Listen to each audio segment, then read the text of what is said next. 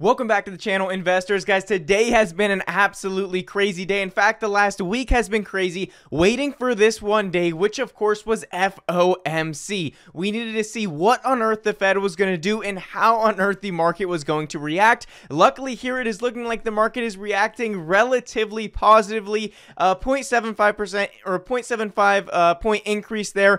Not too big of a deal. Investors pretty much expected that. They're liking what Jerome Powell is saying currently as I'm recording this video, and the market is reacting positively, so love to see it. We actually shorted the VIX in the Discord and played a SPY straddle, and both of those are playing off very, very nicely. But anyways, guys, that is not what you were here for. If you were here for that, well, you might want to go to a different video because we are talking about Deegan penny stocks in today's video. Guys, I have about 4 or 5 penny stocks to share with you guys in today's video, 2 of them being pretty much urgent swing trades here. One of them that is absolutely brand new to the channel that I do believe has anywhere from 20 to over 100% gains here within the next week or two. So make sure and stay tuned. I think you guys are definitely going to like what I have for you in today's video. Make sure and drop a like on this video. And also, if you want to get into all of these penny stocks early, as well as receive my option alerts and even trade live with me every single morning, click that link below to the Discord where we do that every single day of the week,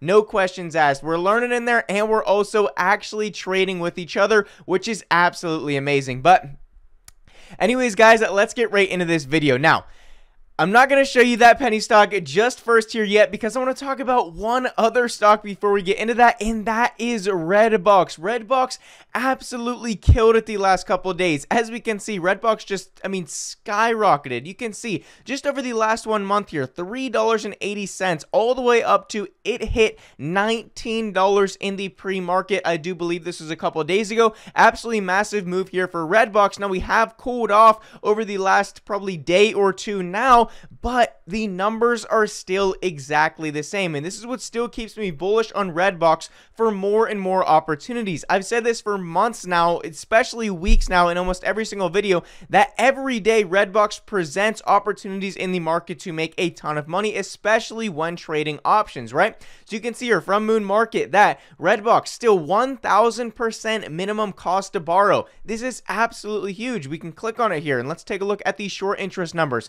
225% short interest and over 1,000% cost to borrow. The numbers are absolutely insane, which leads me to believe that Redbox still has a substantial opportunity ahead of us here. Maybe you're holding for a short squeeze, maybe you're just looking for a couple of swing trades. I think both opportunities are here for Redbox, so make sure you keep checking that out. But let's get into penny stocks here, right? So I want to show you this right here from Joe Kaz here. Shout out to him. But he says, what do I look for while DDing a fresh play, right? So a lot of you guys were asking this. How do I find these stocks? And I kind of commented back and told you. But these are some of the best things right here. These 6 steps are absolutely great that I personally use, which is why I want to share them with you guys. So it says lower volume under the radar. That's step number 1. Little to no dilution. That's an obvious one. But number 2, forward-looking catalyst. Probably the biggest part out of this 6-step plan right here is a big forward-looking catalyst. If you do not know already, penny stocks move on news. They move off of catalysts. So if you can find these catalyst plays, you can almost immediately bank, especially confirming it with some of these other things. Now, we also want to look for a nice setup, both technically and fundamentally, a good share structure, an active company, which is usually on Twitter at these early stages, and also forming a bottom on the chart. If you follow these 6 steps, you are likely to be successful within the penny stock world. Now, let me show you guys the new penny stock that I want to share with you guys today, and this is ticker symbol here where we at, yeah, ticker symbol VGID. This is a V group here, okay? And as we can see, this stock is up about 50% today. So with that being said, be careful with this stock. What we want to do here, what we want to see is wait for a pullback. We definitely do not want to get in this stock right now after it's already ran 50%. We missed this initial opportunity, but we didn't miss the entire opportunity. So shout out to Chase here, Chase Mac Trades on Twitter. Go check him out. He actually shared with me this stock, and I do think it has big potential coming up, but we can see it from V Group's Twitter here, working on something huge, hoping to have information to share by the end of next week.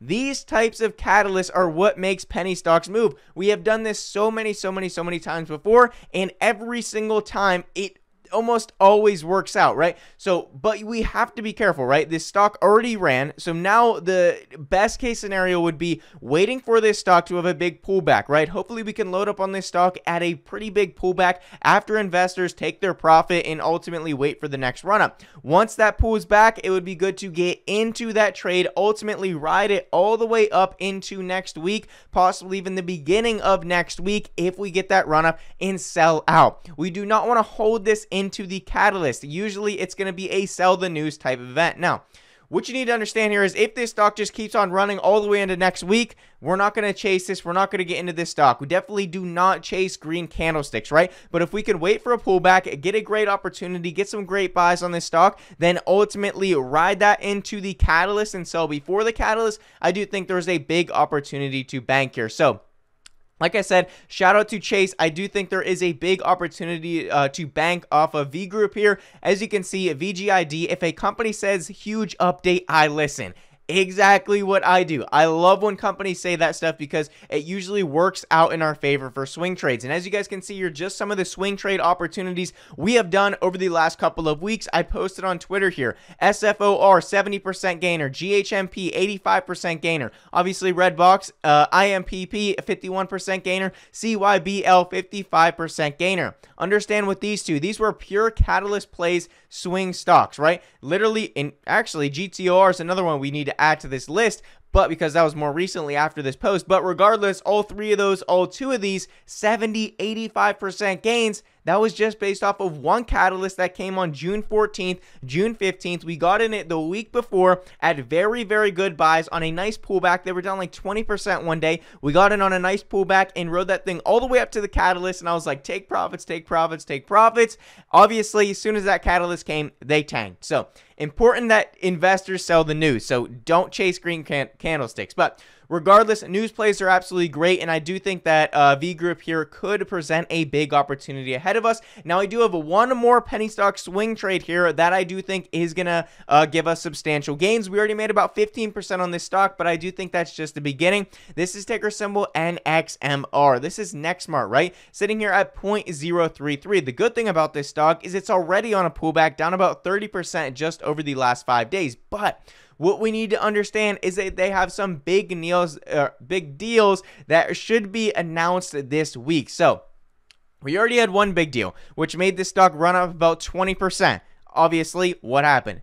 Investors sold the news. Now the stock is selling off. So understand it's a cycle. It's a catalyst cycle with these stocks. So make sure you're taking profits when you're green and you're only loading up on these stocks when they're red, because more than likely they're going to go red again. And if you're buying when they're green, you're going to pretty much be selling when they're red, because that's going to be the next step, right? So make sure you're in the rotation with these penny stock plays. But regardless, that was after the first deal, and now we see that the second deal should be announced this week. Audit only 2 weeks away. 2 more deals to announce after this week.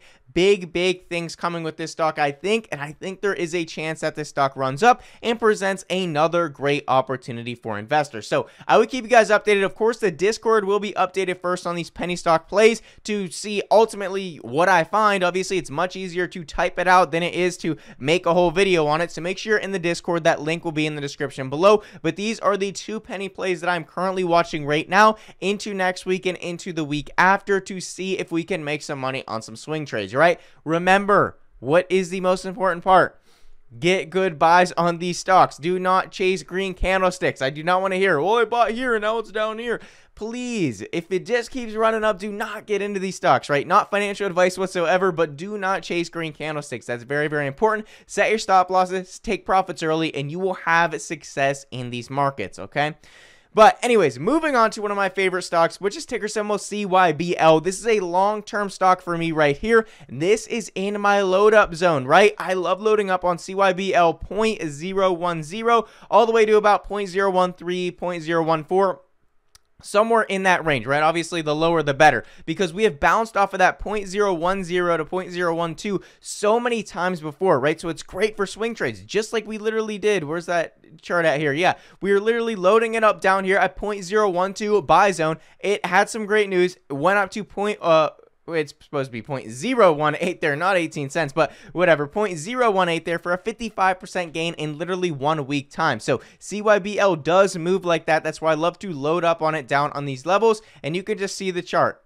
it happens, right? It's not the prettiest chart in the world, but this is what happens with CYBL. So make sure you guys are taking advantage of opportunities if you see fit. But one of the biggest things that happened here with CYBL is this. They had a business update and announced insane revenues and also net income. So we can see here that they confirmed that they delivered $6.25 million in revenue and posted $1.24 million in net income for the period ending March 31st, 2022. Now this means nothing till you compare it to the year over year, which was a 543% increase in net income growth. Absolutely huge. Take a look. Like I said, CYBL is one of those companies that underpromises and overdelivers. When they come out with these numbers, they're always beating expectations, and that's exactly what happened, right? So first off, revenue from operations, $6 million here, up 13% from the previous quarter. Importantly, they also exceeded the first quarter 2022 plan. They planned on having $4.5 million in revenue. They ended up having $1.7 million,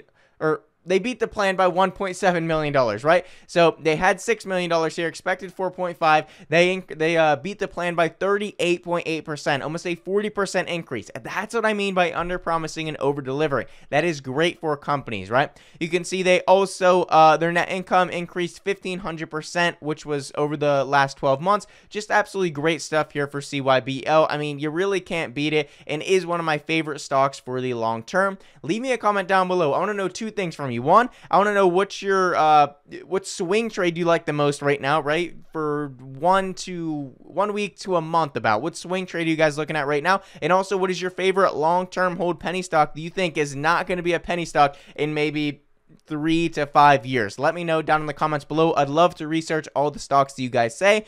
But also, we can see here Cyberlux announcing their share repurchase program, which is absolutely huge. You guys can read the terms of that. I already talked about it, but I wanted to highlight it again. So great stuff going on with CYBL. Now, what's not a penny stock is NEO, but what's also flying is NEO. What also presents a great opportunity is NEO. What we've also been talking about for over a year now is NEO. NEO. I really like this stock for the long term.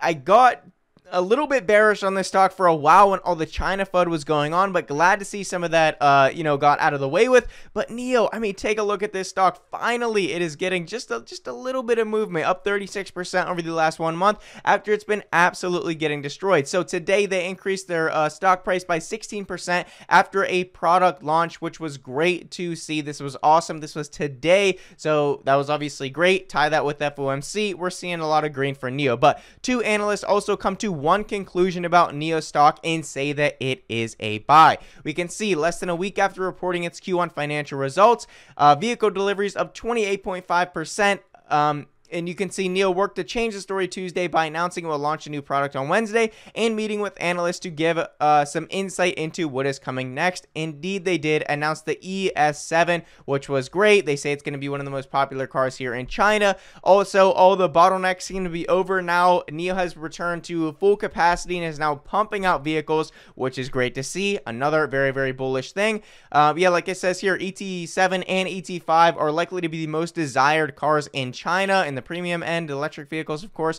But as we can see, the most important part here to this end, you rates NEO shares a buy and has a $45 price target on this $19 stock. As you can see from TipRank's analysts here, the $39 is pretty much the medium price target with a high of $87 per share and a low of $26 per share. I do think NEO is significantly undervalued for the opportunity that they present here in the electric vehicle space, and I really can't wait till they come to the United States. But that is all I have for you guys in today's video. Let me know what you think. Personally, NEO, one of my favorite stocks here for the long term.